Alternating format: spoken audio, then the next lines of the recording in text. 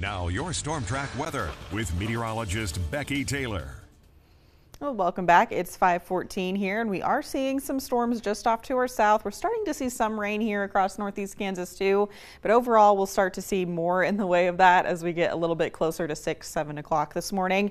This is our Emporia camera. Oh yeah, we're looking off to the south as we're seeing some of that lightning here this morning. So if you do look in the south, you will see some of that here. Most of those stronger storms are in south central, southeastern Kansas, but the whole complex is moving in this direction. So 71 degrees here in Topeka. Dew points at 68. We have that moisture in the air too.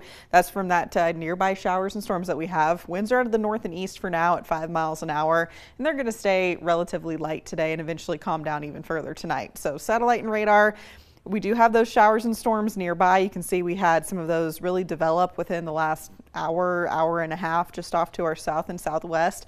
Those mostly are lifting off to the north and east while this whole complex is sliding off to the east too. So we'll see more showers working their way in. We're already seeing some across our western and southwestern counties here.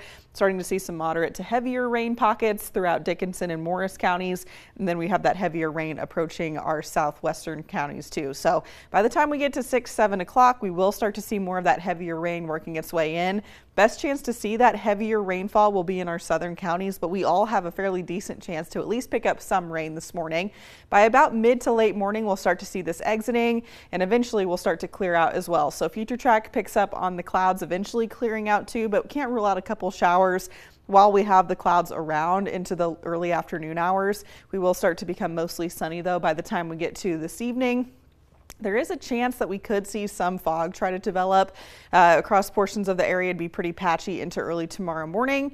Otherwise, we'll see some sunshine throughout the daytime Thursday, maybe some nearby showers Thursday night into Friday, and then maybe a very slim chance we could see a spotty shower or storm coming up Friday afternoon.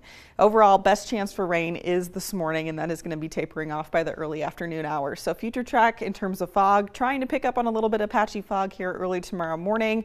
Otherwise, most of that looks to stay off in towards central Missouri. Our wind speeds are about 5 to 10 miles per hour here so far. Those will eventually shift around a little bit more towards the north once we get this complex of storms out of here.